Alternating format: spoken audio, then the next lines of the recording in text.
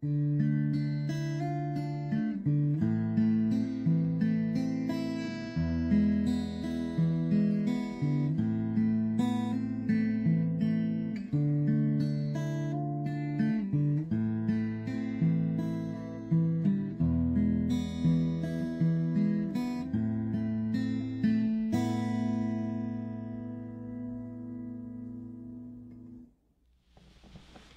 morning.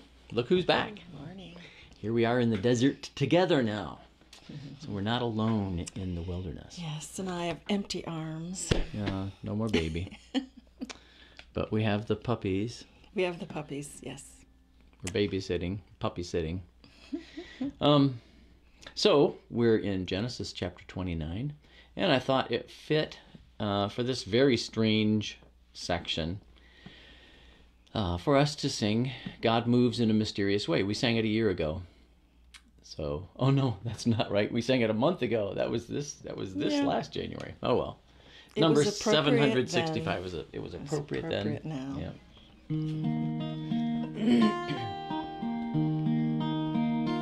God moves in a mysterious way, his wonders to perform.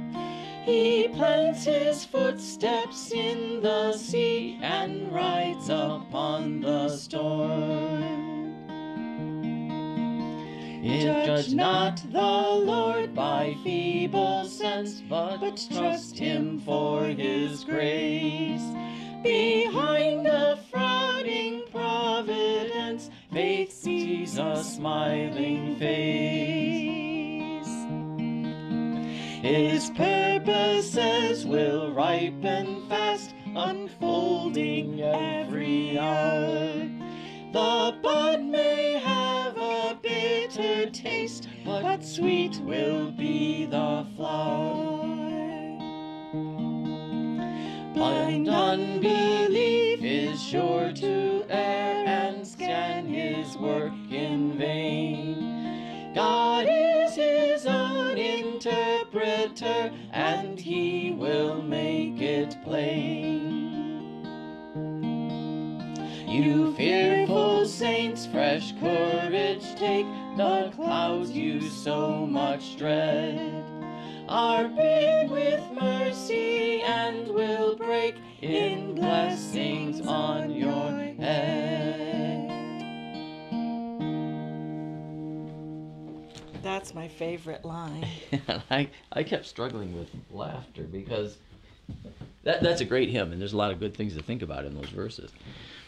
But you kept looking at me, and I think, I'm making a mistake. I'm doing something wrong. Oh, I missed those words. It was because you're here. He's having more performance aware. anxiety. It's called performance anxiety. Here's the scripture. There we go. Jacob marries Leah and Rachel. Then Jacob went on his journey and came to the land of the people of the east. As he looked, he saw a well in the field, and behold, 3 flocks of sheep lying beside it, for out of that well the flocks were watered. The stone on the well's mouth was large, and when all the flocks were gathered there, the shepherds would roll the stone from the mouth of the well and water the sheep, and put the stone back in its place over the mouth of the well. Jacob said to them, "My brothers, where do you come from?" They said, "We are from Haran." He said to them, "Do you know Laban, the son of Nahor?" They said, "We know him." He said to them, "Is it well with him?" They said, "It is well. And see, Rachel his daughter is coming with the sheep." He said, "Behold, it is still high day. It is not time for the livestock to be gathered together. Water the sheep and go, pasture them." But they said, "We cannot until all the flocks are gathered together and the stone is rolled from the mouth of the well. Then we water the sheep." While he was still speaking with them, Rachel came with her father's sheep, for she was a shepherdess.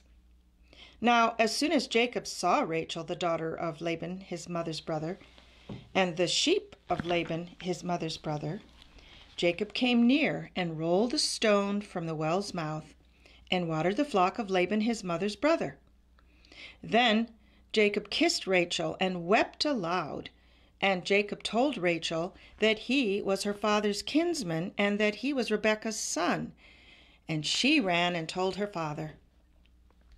As soon as Laban heard the news about Jacob, his sister's son, he ran to meet him and embraced him and kissed him and brought him to his house. Jacob told Laban all these things, and Laban said to him, "Surely you are my bone and my flesh." And he stayed with him a month.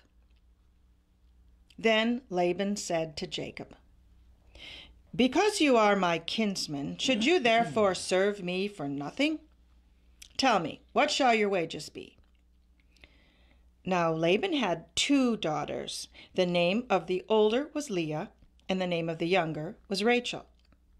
Leah's eyes were weak, but Rachel was beautiful in form and appearance. Jacob loved Rachel, and he said, "I will serve you 7 years for your younger daughter Rachel." Laban said, "It is better that I give her to you than that I should give her to any other man. Stay with me." So Jacob served 7 years for Rachel, and they seemed to him but a few days because of the love he had for her. Then Jacob said to Laban, "Give me my wife, that I may go into her, for my time is completed." So Laban gathered together all the people of the place and made a feast.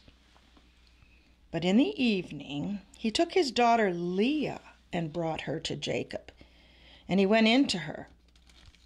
Laban gave his female servant Zilpah to his daughter Leah to be her servant. And in the morning, behold, it was Leah.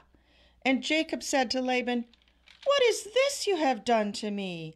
Did I not serve you with you for Rachel? Why then have you deceived me?" Laban said, "It is not so done in our country to give the younger before the firstborn. Complete the week of this one, and we will give you the other also in return for serving me another 7 years." Jacob did so and completed her week. Then Laban gave him his daughter Rachel to be his wife. Laban gave his female servant Bilhah to his daughter Rachel to be her servant. So Jacob went in to Rachel also, and he loved Rachel more than Leah, and served Laban for another 7 years. So this is a strange story, and a disturbing one. I think it would have been disturbing at the time. I mean, in their culture also.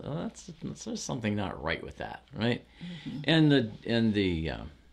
I mean, it's not unusual for people to be cruel or to take advantage of others, to value life little, to trade life. In fact, it's not unusual today, is it? The way that people treat other people in pornography, for instance, to use, or in entertainment in many ways, to use other people for their personal benefit or comfort or pleasure or entertainment. We often take people rather lightly. So it's not so surprising, or shouldn't be so surprising to us, except that it's 2 sisters who are given to the same man as wives. Certainly that's an unusual thing in our culture today. And it was not God's will then. Almost nothing that Jacob does seems to be God's will, except to go and find a wife from among his own people. But it didn't have to be from Laban's family. And it just should be it should be a faithful wife. He should find a faithful wife to raise faithful children, to raise children in the faith. Am I repeating myself? That's the word that's most important. Most important to God. It ought to be most important to us. Not Rachel's beauty. Not the 7 years that he worked, or the other 7 years that he worked. Not getting his way, but faithfulness. Trust in God. and for God to guide things. The hymn said God moves in a mysterious way. He certainly does. Had Laban been honest, and Jacob married Rachel, and only Rachel, and then gone on his way, as his father married Rebekah, and only Rebekah, and went on his way, then the Savior would have come through Rachel. But no, sin breaks in, and there's deception. The deceiver, Jacob, is deceived by Laban, and now he ends up with two wives and a bitter, divided family instead of a harmonious one, because it says he hated Leah, not literally, not hated in the sense in which you and I might think of it, but as in the sense of pushing her away. That one is kind of excluded and the other is welcomed in.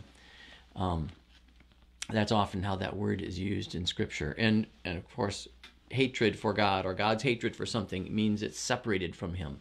So there's a literal meaning to that. But his family will be under all this stress, because then God has compassion on Leah. She's the victim in this, and so God blesses her with children, which are a mark of pride for their father, and for any father in that culture particularly, to have sons. They have sons, and the line of the Savior comes through Leah, and then he has compassion on Rachel, and she has a couple of children, but they enter this competition. Well, that's not for today. The family is a soap opera, as much of Scripture is, and as much of our own lives really is. Our lives are a soap opera. As we look around us, the entertainment, the events, this happened to that person, and this person is mad at that person, and this is going on. All kinds of sin. That's what makes it a soap opera. All kinds of sin. But God moves in a mysterious way his wonders to perform. Our life takes twists and turns. God can work through those things that you didn't think turned out so well. Oh, it was a choice. I should have made a different choice, or whatever. But with the choice that you made, still God can work. A different thing, but the Lord teaches different lessons every time we take another twist or another turn. So who knows where today will go? Who knows what tomorrow will bring? We're finding a lot of changes happening rather rapidly in our own life. And yet, we trust God is guiding, and sometimes we worry, but in the end, He's always blessed us and always come through. And I know He will for you today also. Let's pray. Heavenly Father, the unexpected phone call, the sudden knock on the door, the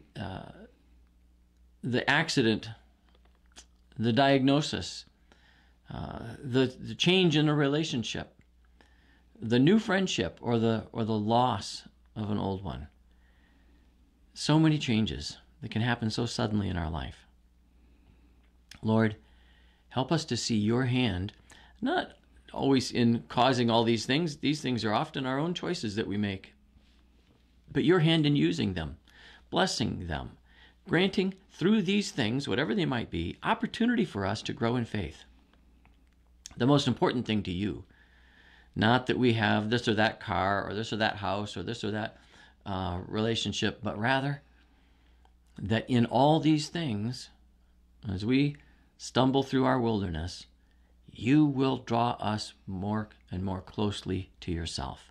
Let that be the outcome of everything we do, everything you do in our lives. In Jesus' name, amen. And now may the Lord bless you and keep you. The Lord make his face to shine upon you and be gracious to you. The Lord look upon you with his favor and give you peace. Amen. You have a great day. Amen.